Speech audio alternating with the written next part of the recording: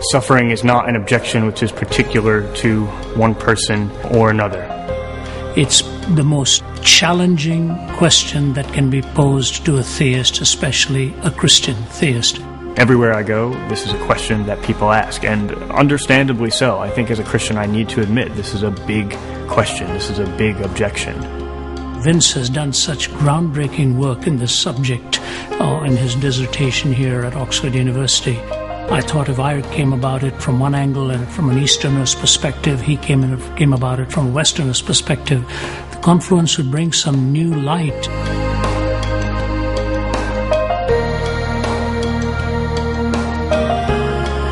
We're able to bring different angles, able to bring different perspectives. Oftentimes it's assumed that there's only one or two Christian responses to this objection. We argue in the book that there are 10 or more, some of them never before published, and we think the strength of the responses is not in pitting one of them against another, but actually in their cumulative force. What I have dealt with is dealt from the skeptic's point of view, the moral issue, from the pantheist point of view, Hinduism and Buddhism particularly, and then the other theistic perspectives, namely Islam. What does Islam have to say about the problem of evil and suffering? What does the skeptic have to say about it? The biggest struggle the skeptic has always had is with the moral argument for the existence of God, meaning that moral values only exist if God exists. But is it true that moral values exist? How do we know that? So these are the issues that I try to unpack. We try to raise a lot of questions in the book, and hopefully we're able to answer quite a number of them as well.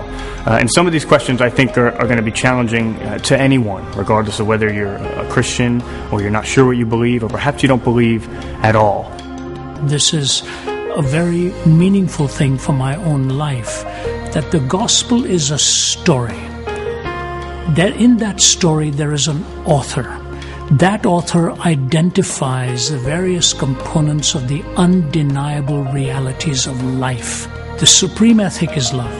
And yet in that loving supreme ethic we see evil and suffering as well. For the skeptic, we think we've got some counter perspectives here, and that means the Christian thinker has got some responses to give to the questioner, but hopefully going beyond that to bring comfort to the ones who are hurting too.